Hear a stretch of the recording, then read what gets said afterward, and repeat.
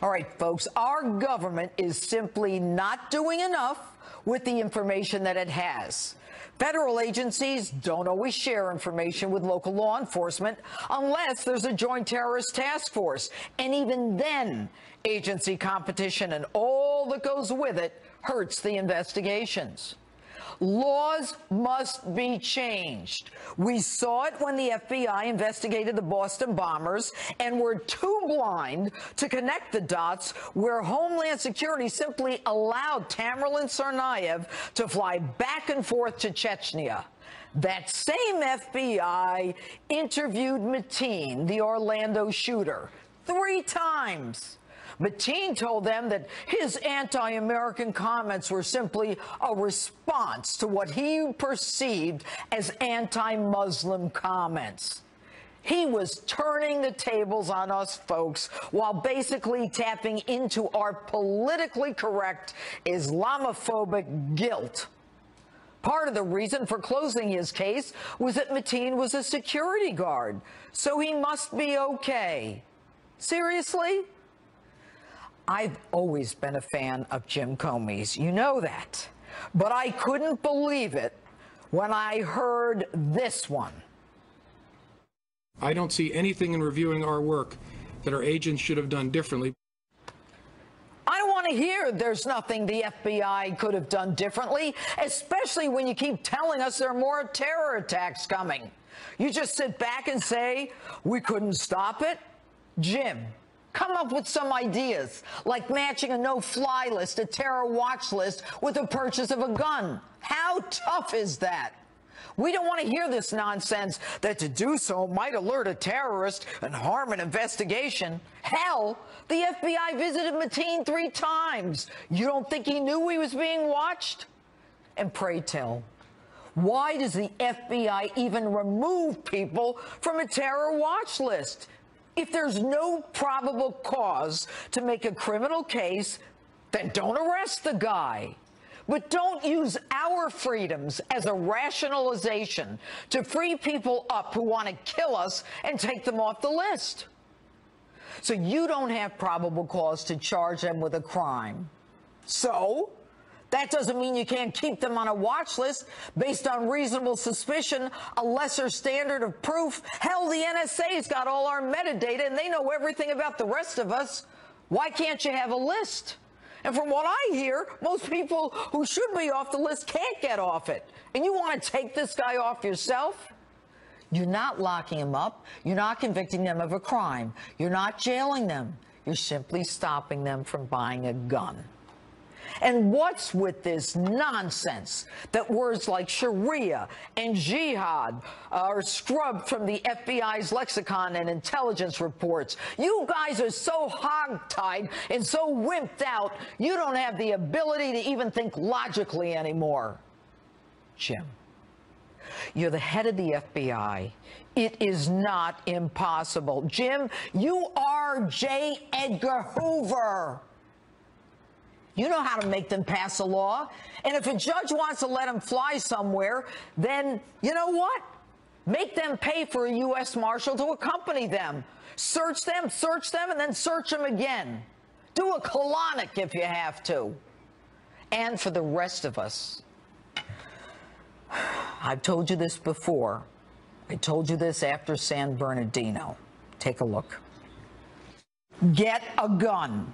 Buy one legally, learn how to shoot it, and be primed to use it. And I don't care if you get a long gun, a handgun, a revolver, a semi-automatic, get whatever gun you can handle. And don't let anyone talk you out of it. The Second Amendment to the Constitution and the United States Supreme Court confirm your right to have one. I'm telling you this again. Get a gun. Because this government ain't in a position to help. And that's my open. Tell me what you think on my Facebook page or Twitter, hashtag Judge Jeanine. Joining me now by phone, former Assistant Director of the FBI and my friend James Kallstrom.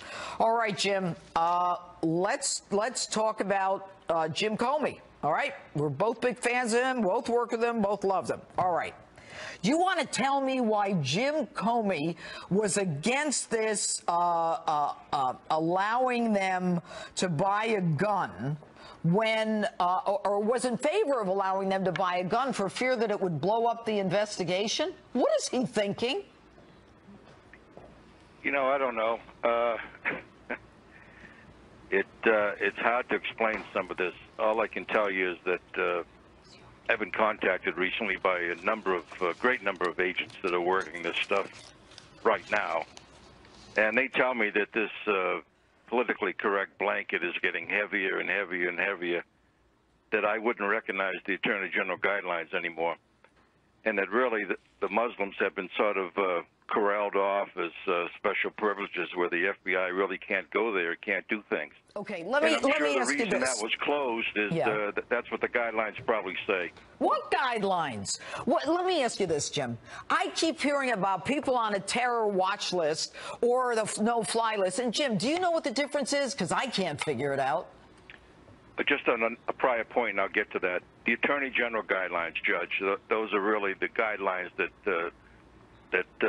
find their way down to the FBI and how the modus operandi and how things work. The no-fly list is a real mess. It always was. It was a mess when I was in. And there's all kinds of people on there that shouldn't be on there. There's all kinds of people on there with no rationale for being on there. Once you get on there, you can't get off.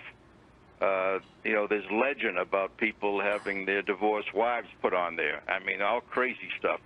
Teddy Kennedy was on there. There was a 2-year-old baby on there, and it's a big problem. It's a mess.